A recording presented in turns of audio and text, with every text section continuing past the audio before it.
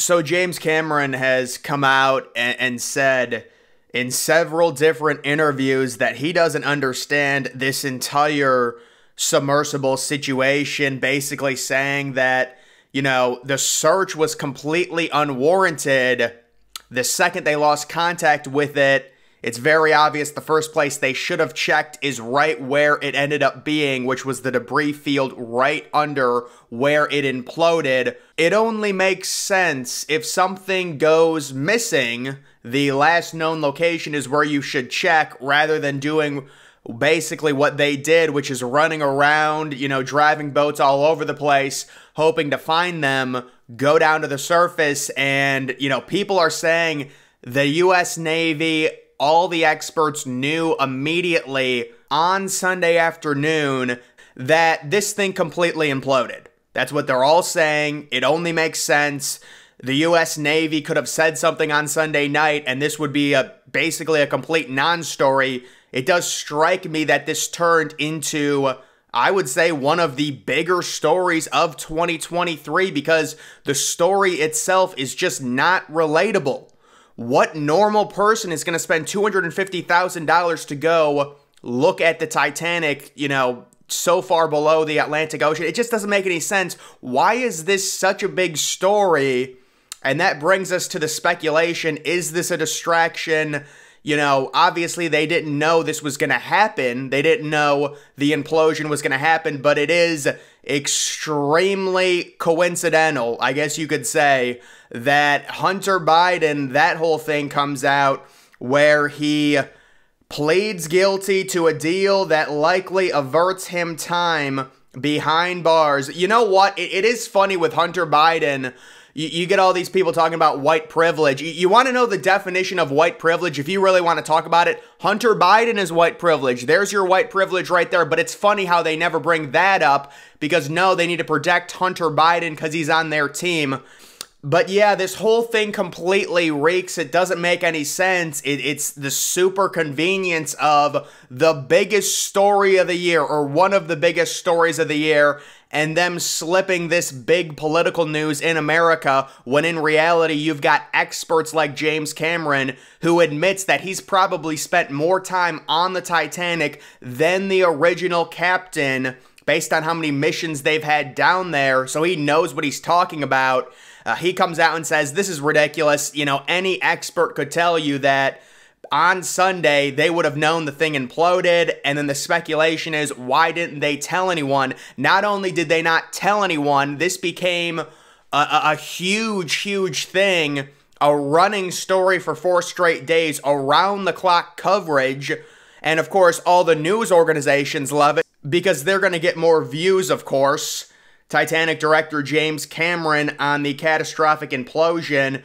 I'm struck by the similarity of the Titanic disaster itself, where the captain was repeatedly warned about the ice ahead of his ship, yet he steamed at full speed into the ice field. Some people thinking that quote means he's going to be making a second Titanic. Wouldn't that be something? But, so if you've got James Cameron saying this whole thing makes no sense, it's a big charade, the entire search was ridiculous, the last known point of it was an hour 40 below, because that's the other thing that didn't really add up. It was, oh, they lost contact about an hour 40 down. Well, theoretically, wouldn't that be the first place you start looking when it goes an hour 40 down, and then there's wreckage and debris all on the bottom? Now they're saying because of the depth of the debris, they couldn't get a submarine there fast enough. It took a few extra days, but that still begs the question, if the intelligence knew on Sunday night, virtually right when this happened, that, yeah, this is an implosion, what is the whole charade of going 4 days, of misleading the public? It really is shocking. Remember, I said, I think on Tuesday when I did the first video on this, I said, look, it looks like an implosion. I said it probably imploded like the stern. Some people argue the stern didn't implode, but either way, I called the implosion. That's exactly what happened. Other people were saying, oh, it's at the surface somewhere, bobbing above the water. But if, you know, you would think the only logical thing, well, I guess you could say it loses power and then something happens to it, but the only logical thing would be about an hour 40 down, you know, an implosion and a total loss of life at that point. And the other thing that people have to understand about this whole Titan event, in the grand scheme of things, this event is completely meaningless. Again, who is spending $250,000 to go to the bottom of the ocean? You know, obviously this is something that happened to where if you want to run a conspiracy about it, you've got this stuff on Sunday, you get the news and you say, listen, we've got some things we want to release or get done. Let's make this a big time story throughout the entire week and have it blaring over everything. That seems like something that could possibly happen, especially if the Navy said on Sunday, look, I mean, listen, how many context clues do we need?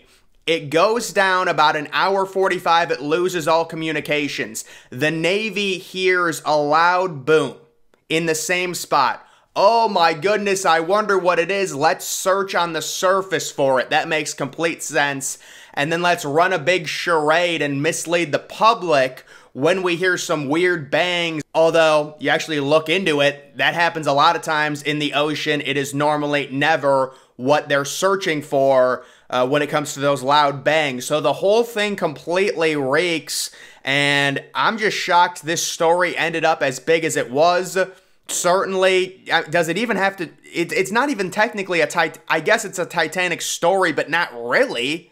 I mean, you know, it's really not involving, like, the ship didn't even make it to the Titanic. It was going there, and about halfway down, or about 3/4 of the way down, they figure it imploded, and the Ocean Gate Company, I mean, what is going to happen to them? They're going to get sued and sued and sued, even with, you know, the passengers signing all the waivers, all the different things. There is a problem. There were some corners that were cut when it comes to the way the submersible was made. And James Cameron talked about that. Other experts have talked about that. It's not spherical. And it also has some issues with carbon fiber hull. That's the thing that imploded. Even if you want to play devil's advocate and say, look, there's very few submarines that can go that depth. They were waiting to, you know, ship it there and get the submarine down to find, you know, the debris. Why mislead the public for 4 days? And why was it such a huge story? It is a strange situation. I mean, I just cannot understand with something like this to where it seems very obvious. You know, it's not like you're endangering the public by telling them, we have a very good idea on what happened to this on Sunday night.